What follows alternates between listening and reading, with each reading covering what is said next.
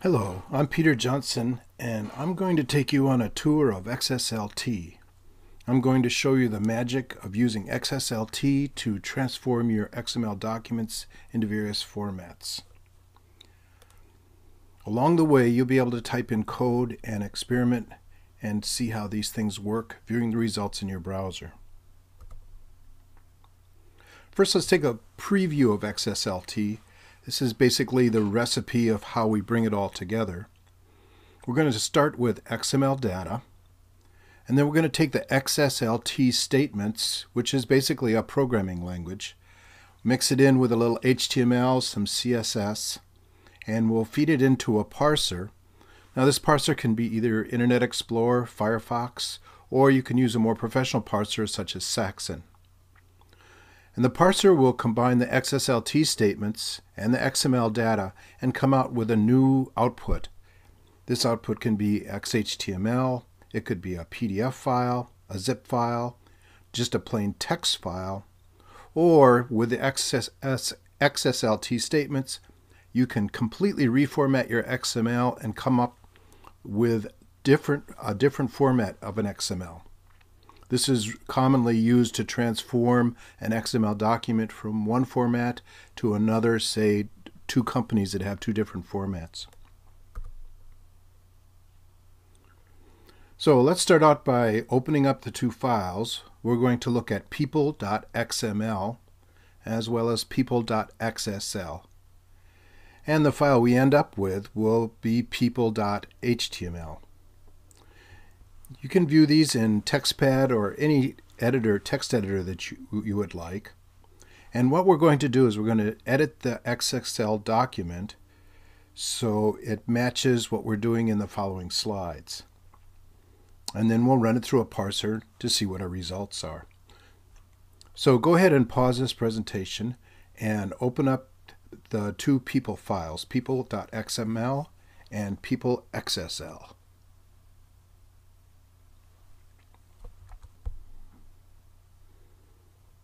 Now let's take a quick look at People XML, and I filled a few things in as a preview so you know what's coming in and kind of how everything's going to fit in. We can start up on line 1 and you'll see that our regular XML declaration is there. And in a few slides we're going to put in our connection that'll connect with our XSL document. And you can see that the type is text/XSL. We're putting the version in. We're using 2.0, which works good with the Saxon processor. And here's where we connect with the actual physical file. So we'll be connecting with people.xsl. I have people.pkj here because this is my second version that I wanted to show you so you could see the results. I didn't want to ruin my original copies. Now here's what the XML looks like. The root is people, and it's made up of several person elements. So here you can see a person element for Mark Wilson. Here's one for Tracy Wilson, and of course Jodie Foster, and on and on. Now what our objective is going to be is to show each of these persons on a separate line of a table on a web page. So we're going to show Mark Wilson's data across a row, Tracy's data across a row, Jodie's data across a row. And we'll use XSLT to do that. Take a quick look at our XSL file. And at the very top you'll see the XML declaration. So that tells you right away that XSLT is an XML document. This is very useful in helping you validate, especially finding those missing stop tags. So if something doesn't go right, try validating your document, your XSL document, and the error messages might point you to something that you're missing.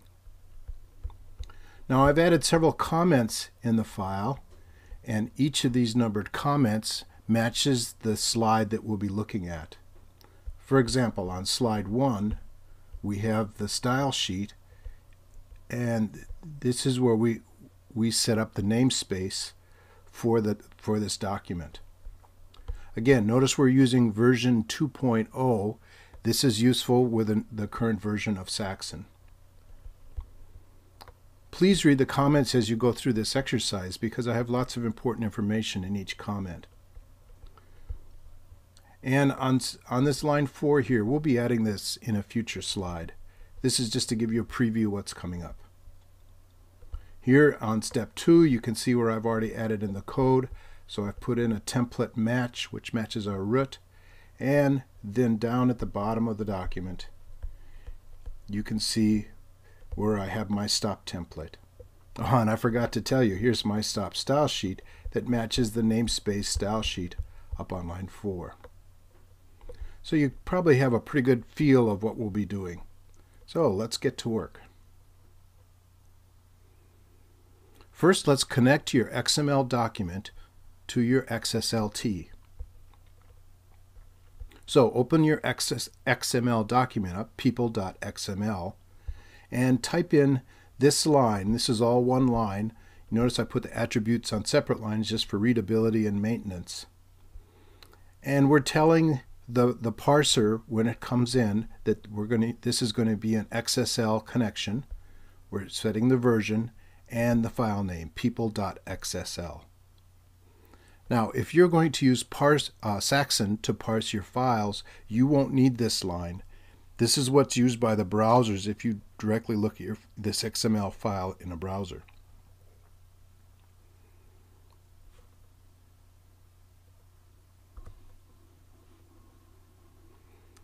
Next, let's open up our XSL document, people.xsl, and we're going to add the namespace.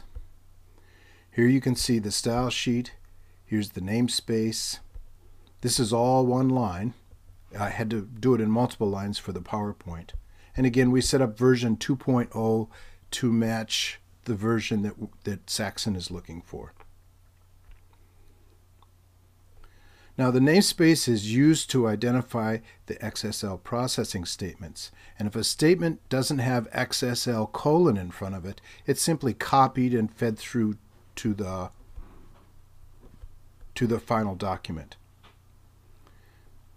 Make sure your XSLT file is valid and don't forget that stop style sheet. So let's go back and take a look at our XSL code, and here you can see where we're adding in the namespace. And as we go down through the document, here's where, and you're going to do this in a few slides, but here's where we're using the namespace to call out the template. And then we go into a series of HTML commands. So we set up a table with a row with several headers. So this is our column headers. And then again, we come to an XSL statement. So you see how the namespace is used to separate the XSL from the HTML code. This allows us to interweave the two throughout the document. And just as a reminder, here's your XSL style sheet. Go down to the bottom of the document and put in the stop style sheet. Now, the first thing we want to do is tell the parser that we want all the elements from our XML data. So go into the XSL file and look for the comment for number 2. So we're looking for number 2 XSL template. And you want to put in the statement XSL : which is our namespace, template. And then we're going to do a match /. And you can see where our XPath language is coming into play here. So XPath works very closely with XSLT. And as a reminder, go down to the bottom of the document and add in your stop XSL : template.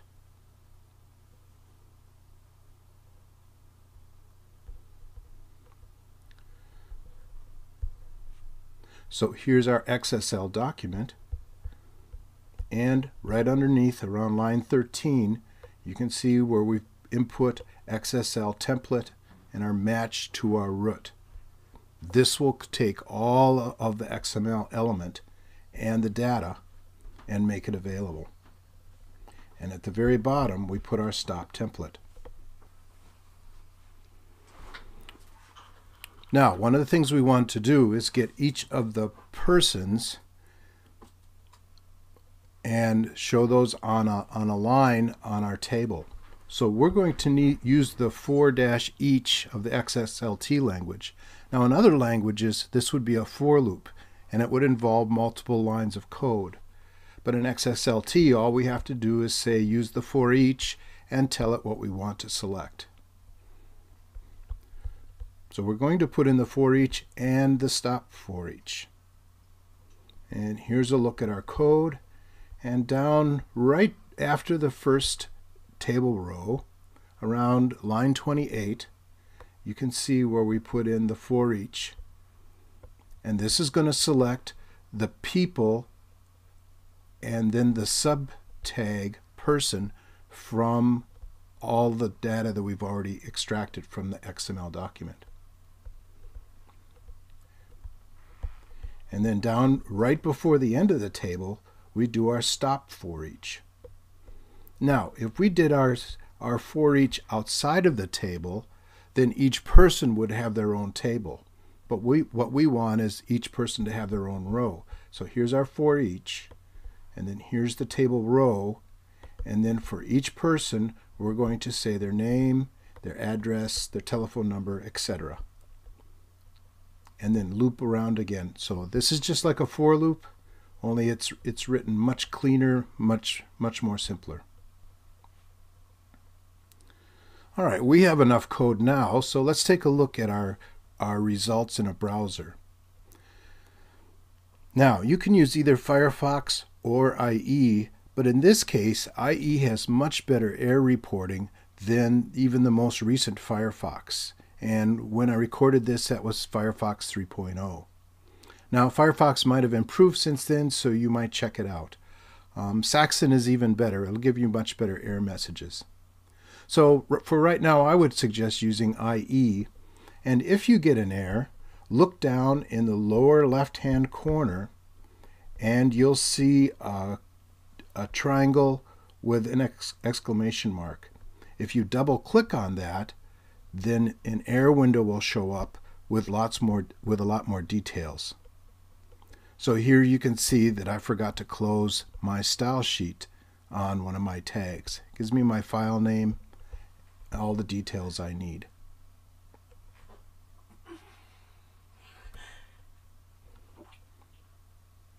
And here's the results in the browser. You can see our table, and then we have, right now we haven't captured the individual data, but you can see where the names, the address, the telephone numbers, all the details for each person will come in. And you can see the for each is working because we have the 5 rows that match each of our people fields. Now, if you get some errors, for instance, you might get a C data error, then look for text that's outside of an element. This happened to me, and I found out that I had uncommented one of my comments, and that left a line of text hanging out without a tag around it. If you get other errors, the first thing to check for is those matching stop tags. So make sure all your start tags, especially your XSL start tags, have a matching stop tag. Now let's dive in and get the individual data. To do that, we're going to use the value of function of XSLT, and we're going to select the name. Now there's 2 things to notice here. We could use the complete path leading down of our XML document to the name field, but with XSLT we do everything with a relative reference, so we are already in the people person element, so all we have to do is say name, because we're already located inside each person. Also notice here we have a stop slash. This value of is a single entity, so it's not a double tag. So we finish it off with the stop slash and the greater than. You could also put a space here after name and before the slash. Now we're going to put this between our TD tags because this is going to fill out a row for each person.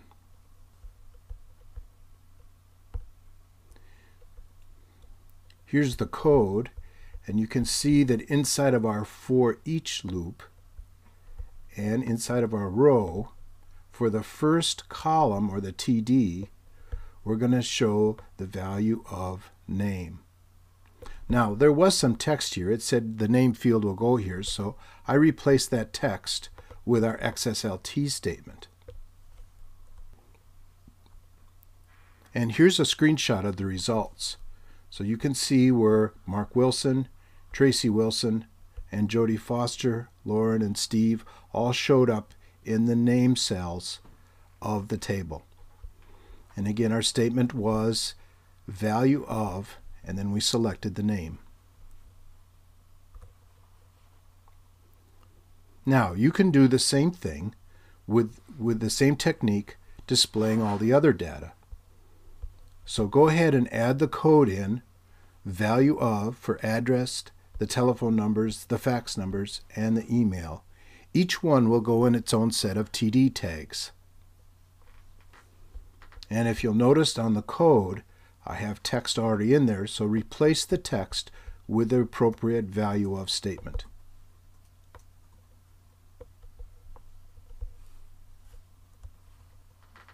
And then go ahead and view your work and make sure everything is working appropriately.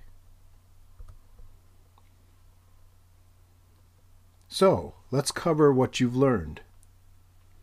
Why is the namespace important? Well, the namespace is used to separate out different commands. So you can have an XSLT command in its own namespace, and that won't be confused with your HTML code or even your CSS code or whatever other language you use with XSL.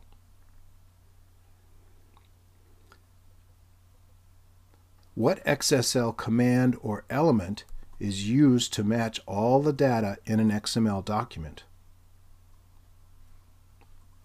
That's right, that would be the slash. The slash is the same thing as saying the root of the document, and this comes directly from the XPath language.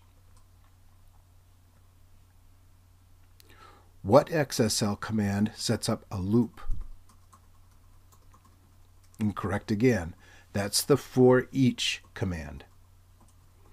And how do you show the C data or the text of an element? That would be the value of statement. So now you've seen a quick overview and fiddled around a little bit with XSLT, and from here you can go on and explore more details and notice how the XPath language tied in so closely with XSLT.